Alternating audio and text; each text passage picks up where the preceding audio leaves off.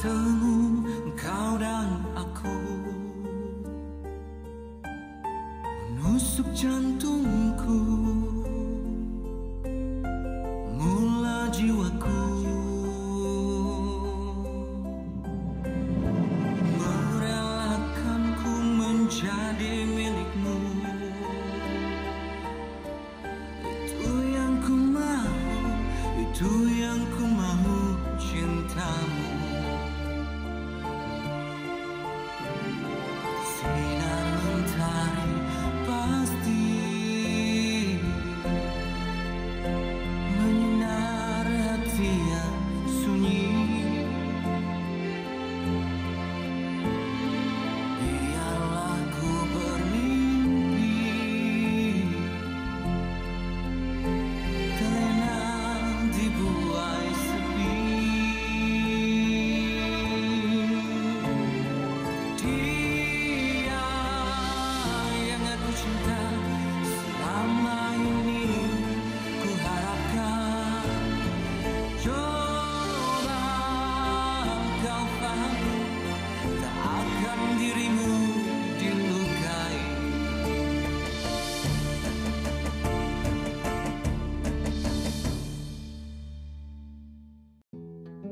Perhatian kepada semua ibu bapa yang telah mendaftarkan anak-anak. Sila bawa anak-anak anda ke kelas yang telah ditetapkan. Sekian, terima kasih. Tanah, nak balik. Raffi, tak malu ke? Tengok kawan-kawan tak lalu. Tak malu, nak balik, nak susu. Susu pula, dah besar-besar kita nak susu malu tau. Tak apa. Nanti balik, Mama buatkan special susu untuk kamu, okey? Ish, awak ni budak dah besar macam ni, umur dah 7 tahun masih nak bagi susu buat apa? Bukan saya nak bagi dia dah. Awak ni ikutkan sangat cakap dia lah. Sebab itu cakap kita boleh tak mau dengar. Dah, masuk kelas. Tak nak. Raffi, tak nak balik. Ish, jangan tak macam nak. tu, budak ni. Budak ni. Raffi. Budak ni.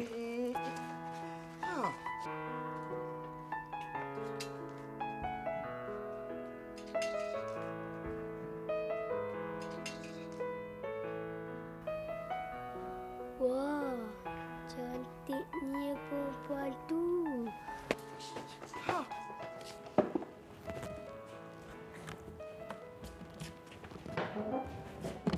Hai. Assalamualaikum. Bertuah punya budak. Dia tinggalkan kita macam tu aja. Manalah tumpah kuah kalau tak kat nasi. Apa maksud awak cakap ni? Ish, awak lupa ke masa awak nak mengurat saya dulu? Macam itulah rupanya. Alah, ada.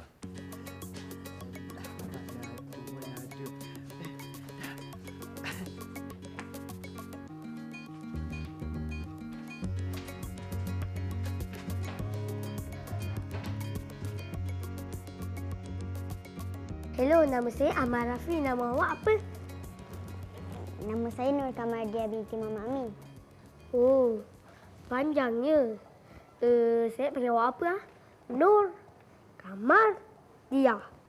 Orang panggil saya Dia aja. Awak? Oh, saya Afi je. Kita kawan sama-sama ya. Assalamualaikum.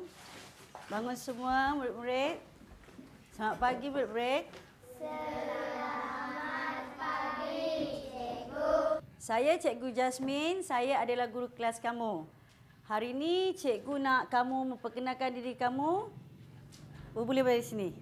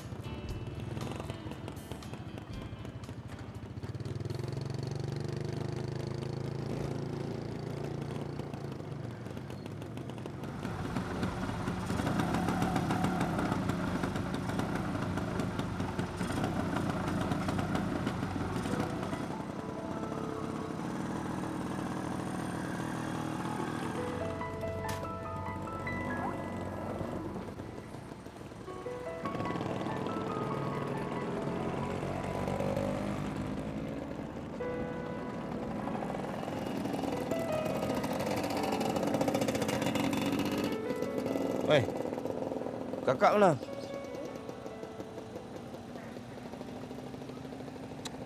Dah lah.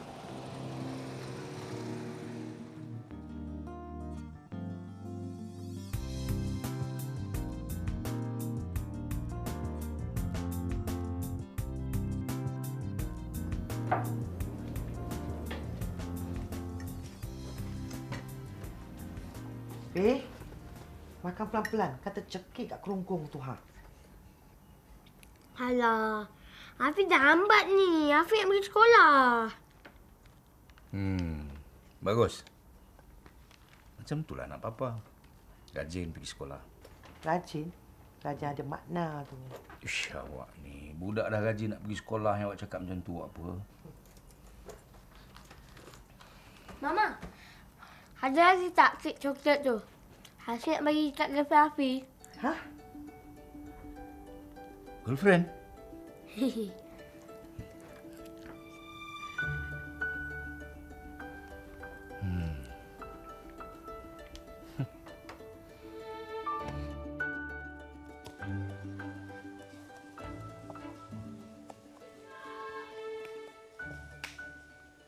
Nah, kek coklat. Mama beli semalam. Sedap rasalah. Susah jawab ni, Afi. Petang nanti kita jadi tak belajar sama-sama? Mestilah jadi. Saya nak belajar dengan awak. Awak kan pandai. Tengoklah, awak dah jam 4A. Saya 4C. Tahun depan kalau boleh saya nak masuk kelas 5A. Awak jangan risau. Nanti saya ajar awak. Tahun depan kita boleh duduk sama-sama. Okey tak? Macam sedap je kek ni. Mesti mahal kan? Kalau awak suka, petang nanti saya bawa lagi. Awak tak rasa lagi kan? Betul. Awak.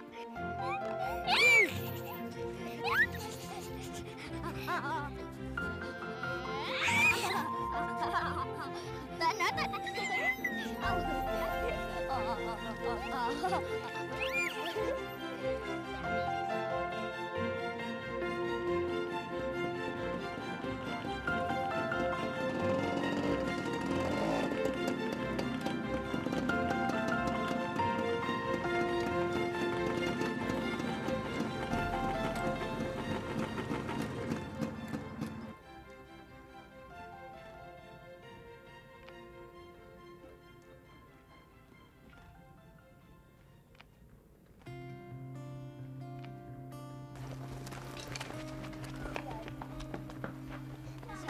Sama ya. Besok, awak tak boleh berkawan dengan dia lagi. Kenapa, pakcik? Ya. Kenapa? Sebab dia perempuan. Jadi, dia hanya berkawan dengan orang perempuan. Dan kau apa? Lelaki perempuan? Lelaki kan? Kalau lelaki berkawan dengan lelaki, baru betul. Tapi ayah... Dah. Jom balik. Besok jangan kawan dengan dia lagi.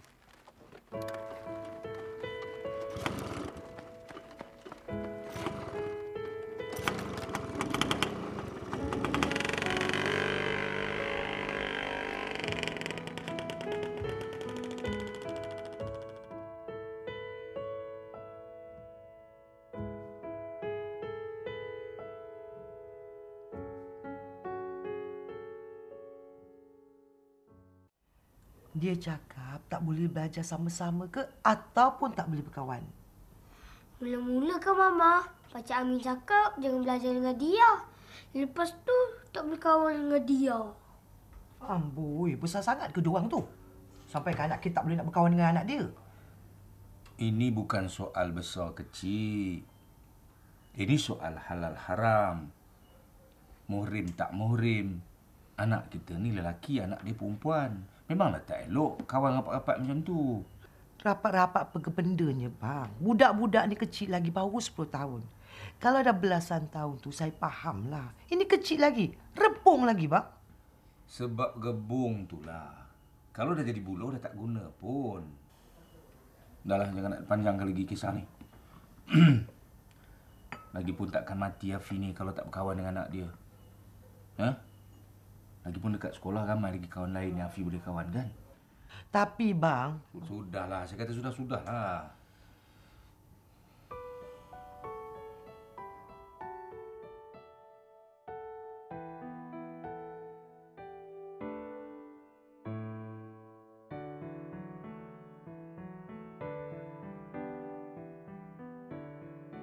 Besok jangan kawan dengan dia lagi.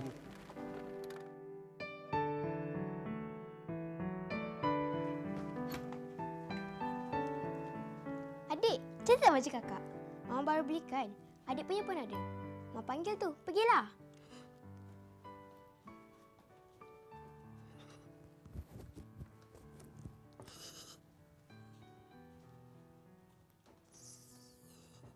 Sebab dia perempuan. Jadi dia hanya berkawan dengan orang perempuan. Dan kau apa? Lelaki perempuan? Lelaki kan?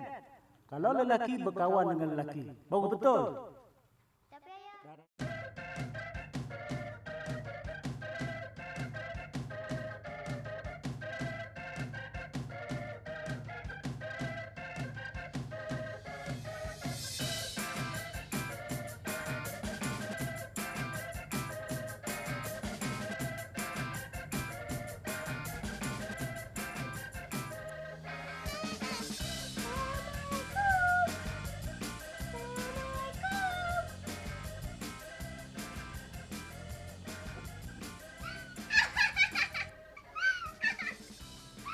Siapa tu dia?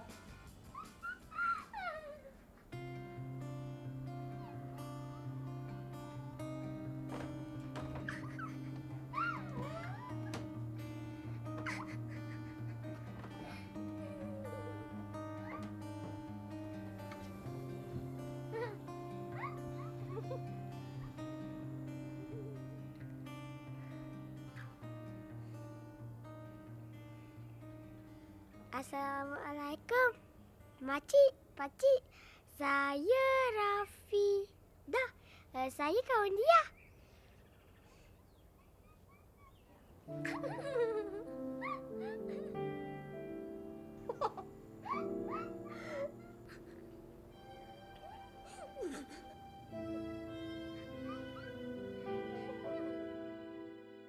Dia nak main-main dengan aku Nak main-mainkan aku Abang juga yang cakap kan? Memanglah saya yang cakap. Saya tak bagi dia hatu berkawan selain pada perempuan. Dia tu apa? Lelaki ke perempuan? Yang dia duduk gatal pakai baju perempuan tu pasal apa? Tak tahu ke haram lelaki pakai baju perempuan? Bang, biarlah diorang tu berkawan, bang. Diorang berkawan dah lama dah, bang, daripada je satu. Saya tengok tak ada apa-apa pun, elok je. Tak ada gaduh, tak ada apa. Abang pula encik pasal. Saya cari pasal? Saya yang cari pasal, Lisa. Awak suka ke anak dara awak tu berkawan dengan budak rupa tu? Awak tak perasan ke tengok Raffi tu macam mana? Pelik perangai. Ni, mak bapak dia pun sama. Macam baru turun pada kapal terbang balik pada London. Hei, tak berkenan betul saya lah. Bang, London ke Afrika ke, bang? Diorang tu orang Melayu. Diorang tu bukannya penyamun. Saya tak cakap diorang tu penyamun. Cuma saya tak suka je cara hidup diorang tu. Kita pun tak tahu. Tantah diorang tu sembayang ke tidak, tak tahulah. Bang, kita tak baik tegur hal semayang, bang. Semayang diorang tu antara dia dengan Tuhan. Kita tak boleh pertikaikan. Kita punya semayang ni pun tak sempurna ke tak. Entah diterima ke tidak, bang. Apa-apa pun, tolong cakap pada dia, jangan berkawan dengan budak Raffi tu lagi. Kalau saya dapat tahu dia berkawan juga, saya hantar dia kat sekolah agama.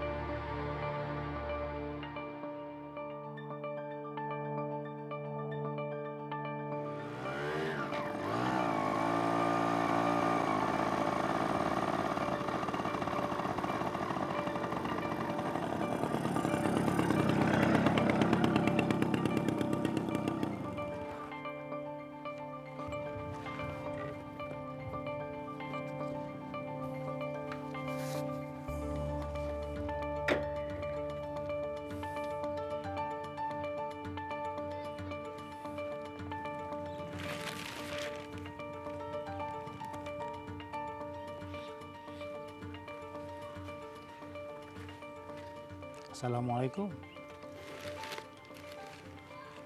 Waalaikumsalam.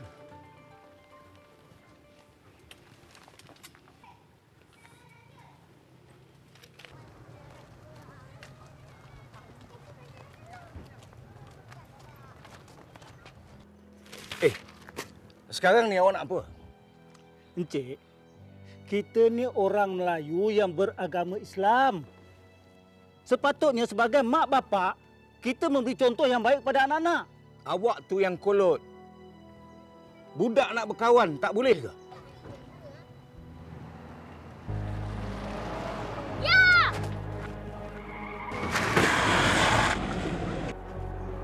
Dia!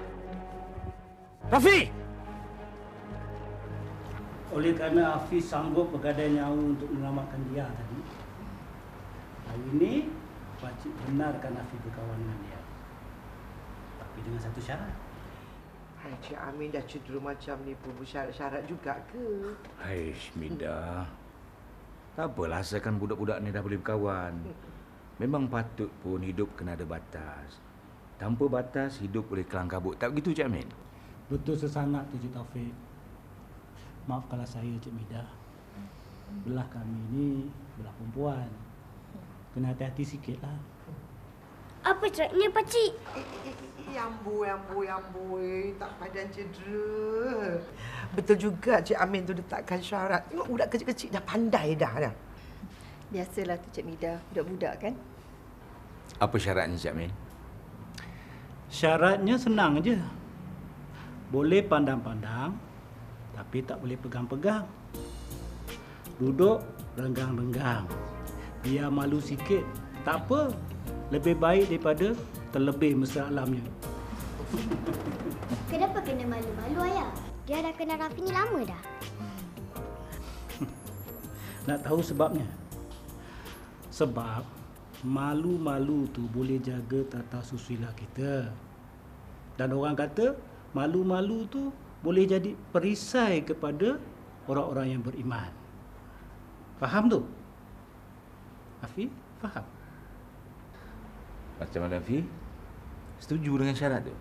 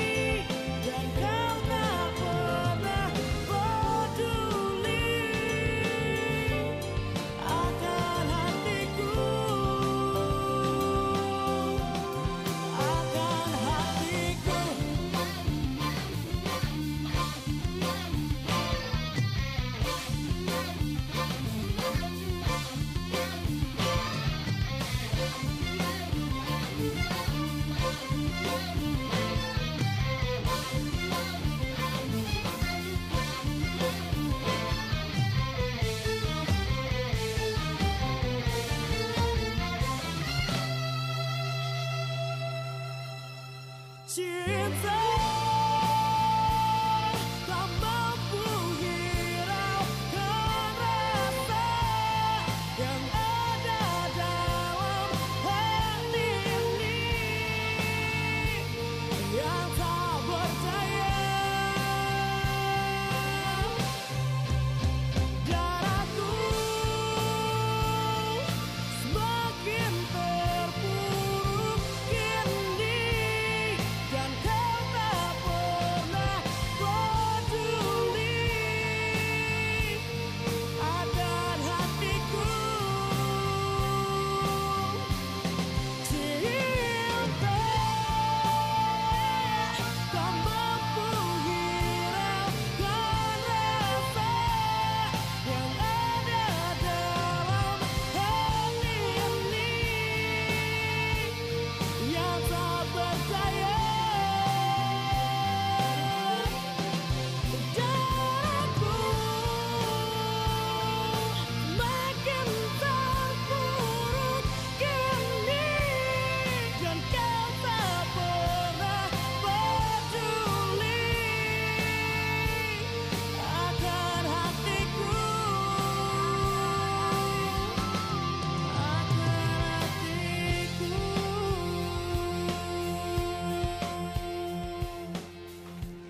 Ni beras kilo. Kau nak apa lagi, Meli?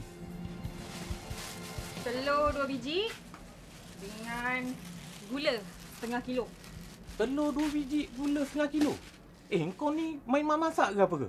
Pakcik, kalau saya main masak-masak, saya tak adalah beli semua barang-barang ni. Sebab bapak saya bukannya token manager ke apa ke, Dah tu, kenapa kau beli barang sikit sangat? Ini namanya kita beli ikut kemampuan, Pakcik. Sebab bajet saya sikit, jadi saya beli sikit. Kalau bajet saya banyak, saya beli satu kedai. Kau ni cakap main lah, Meli. Beli salah, tak beli salah. Babe, ni kembar. Kembar? Kembar? Boyfriend, Raffi, kembar. Semua kembar. Kau ni suka buat mulut lah. Berapa kali aku cakap, Raffi tu best friend aku, bukannya boyfriend. Boleh percaya? Suka hati kau nak percaya ke tak nak. Yang penting, tahun ni kita semua nak SPM. Tak ada masa aku nak cerita cintun. Okey. Dia, kalau kau dah cakap kan, kau tak ada cinta-cintu dengan dia kan? Kalau aku nak Raffi boleh tak? Aku suka lah dengan dia. Tak kisah, Melly. Kalau kau nak angkut dia sekalipun, aku tak kisah.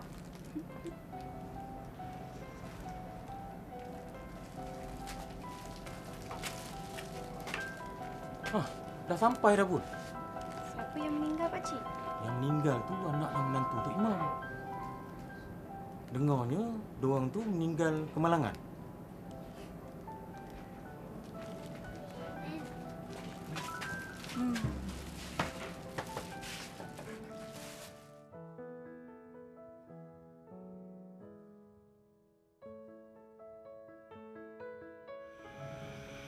Tak pernah nampak pun dia sebelum ni.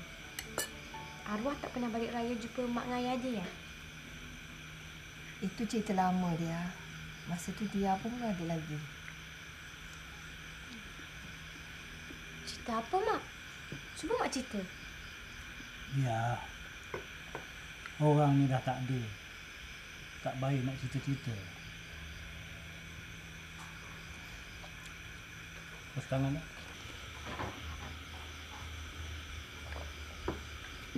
Tu yang duduk dekat kepala arwah tu, duduk mengaji tu. Tu anak tunggal dia lah tu. Rasanya lah. Sebaya dengan dia. Apa ke nama? Azmi kot. Azmi. Kesian ya, bang. Muda-muda lagi dah jadi anak yatim piatu. Saya ada dengar Pak Imam cakap. Lepas ni, budak tu terus saja tinggal kat sini dengan Pak Imam. Nak balik Kuala Lumpur pun bukan ada siapa lagi.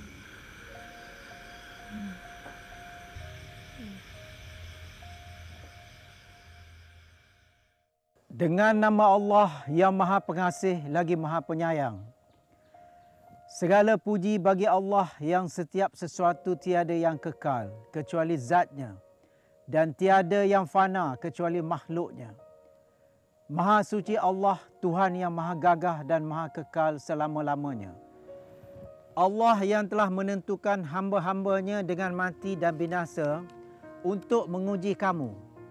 Siapakah di antara kamu yang terbaik amalannya? Bahawa sesungguhnya amal usaha kamu itu kelak pada hari akhirat akan diperlihatkan. Segala sesuatu pastilah binasa dan tetap kekal hanyalah zat Allah. Maha suci Allah yang mempunyai perintah dan kepadanya kamu dikembalikan. Setiap diri akan merasai kematian, bahawa sesungguhnya akan disempurnakan balasan-balasan pahala kamu pada hari akhirat kelak. Hanya dengan satu suara yang keras, lantas semua orang dibawa ke hadapanku. Hai Hasan binti Aminah, wahai Zainab binti Fatimah, mudah-mudahan Allah mengasihi kamu. Dunia dan segala kemewahan sudah habis untuk kamu. Sekarang kamu sudah dalam permulaan alam barzah. Maka janganlah engkau lupakan ikrar yang telah engkau ikrarkan di dunia untuk menempuh hari akhirat, iaitu pengakuan bahawa tiada Tuhan selain Allah dan Nabi Muhammad itu Rasulullah. Human beings are able to do many wonderful things. We are able to think, learn, remember, create, engage in sports, respond to changes in our surroundings, and carry out many other things. So, what enables us to do so? It is our brain.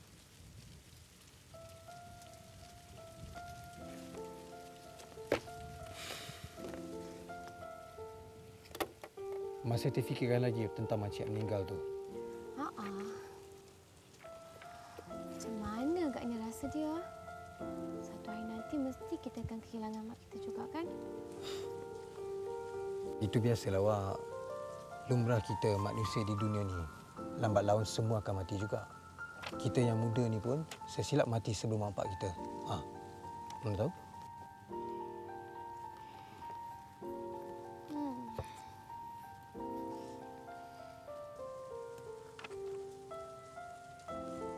Dia. Awak rasa nak makcik yang meninggal tu pindah tinggal kat kampung dia? Dia balik sini tinggal dengan atuk dia. Kesian dia tahu. Nak dekat SPM. Mesti dia tak boleh tumpukan perhatian. Kan? Agak-agaknya sekolah mana dia masuk? Sekolah yang sama dengan kita kot. Mana sekolah lain? Kalau dia pun jauh sangat. Dia baru je kat sini. Saya silap bulan dia satu kelas dengan kita ke tak? It's all right. Come, let's continue. Body coordination. When you cycle in left and right, leg muscles are coordinated.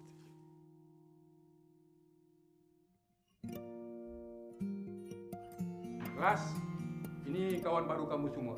Nama dia Muhammad Azmi, Muhammad Khalid. Dia baru pindah daripada Kuala Lumpur. Jadi saya hendak kamu semua layan dia macam mana kamu layan kawan-kawan yang lain-lain. Boleh? Azmi, awak boleh duduk dekat meja kosong tu?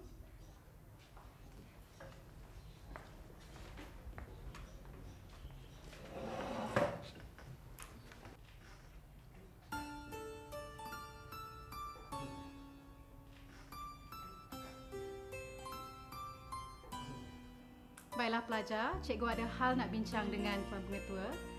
Sila buat kerja yang cikgu bagi tadi ya. Bangun.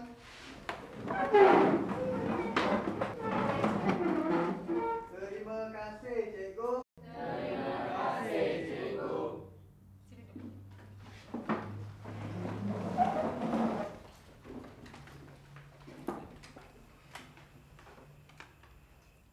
Hai. Aku Raffi. Hai. Itu dia. Assalamualaikum. Waalaikumsalam.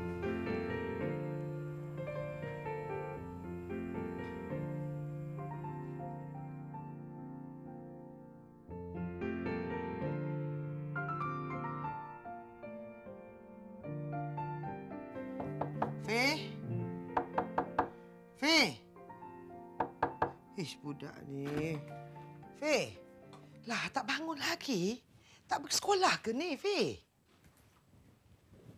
Fi? Fi, bangun, Fi. Dah terang dah ni. Bangun nak pergi sekolah. Ish, bangkitlah budak ni degil betul. Bangkitlah. Astagfirullahaladzim. Astagfirullahaladzim. Raffi. Ya Allah. Campak? Boyfriend aku kena demam campak. Raffi tu boyfriend kau ke? Aku tak tahu pun. Engkau semua benda kau tak tahu itu, kau tak tahu ini, kau tak tahu. Apa yang kau tahu aku pun tak tahulah. Jadi Raffi tu memang boyfriend kau? Yelah. Dia memang bakal jadi boyfriend aku. Korang semua jangan kacau Dia aku punya tau. Sudahlah cakap dengan korang. Apa pun tak tahu, belajar pun tak tahu itu, tak tahu misal korang. Jom. Apalah. Bik. Kau rasa kan kalau aku pergi melawat Raffi tu okey tak? Mestilah okey. Dalam Islam kan galakkan kita menziarah orang yang sakit, orang yang meninggal, orang dalam kesusahan. Kalau bertolong, kita tolong. Tapi aku kan nak tolong dia. Aku cuma nak lepaskan rindu je kat dia. Kau tahulah, aku kalau sehari tak tengok muka dia yang handsome sangat tu, hidup aku tak tentu arah lah dia. Gelabaklah kau ni. Takkan nak melawat dia tiap-tiap hari, nampak sangat kau syok kat dia. Juga kan?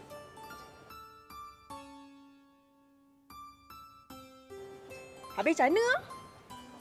Oi, macam mana? Apa kata lepas kelas ni kau pergi rumah Raffi, kau bawa semua nota yang kita belajar tadi tu. Lepas tu kau cakap dengan dia kau kena jumpa dia tiap-tiap hari sebab kau nak tolong dia ulang kaji pelajaran. Allahu Akbar. Bagusnya kepala otak kau ni dia. Aku pergi buat sekarang juga. Bye. Bye.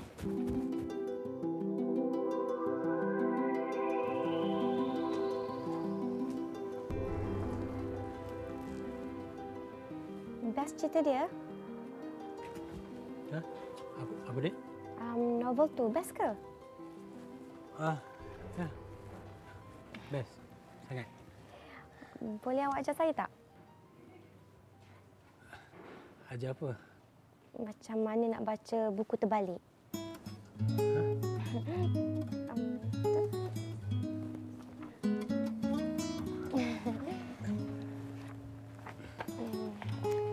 Mesti awak boring kan? Tempat baru, kawan baru.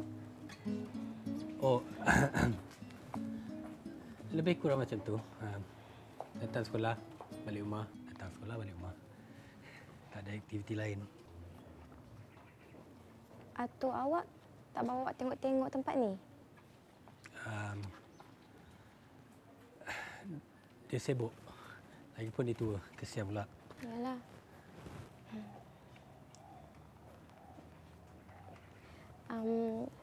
Kalau saya jadi pemandu pelancong awak nak?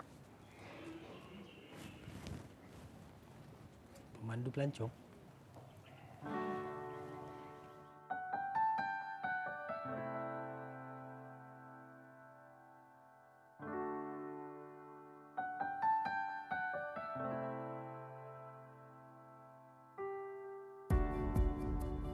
Demi Tuhan hatiku langsung jadi milikmu. Pertamaku bertemu,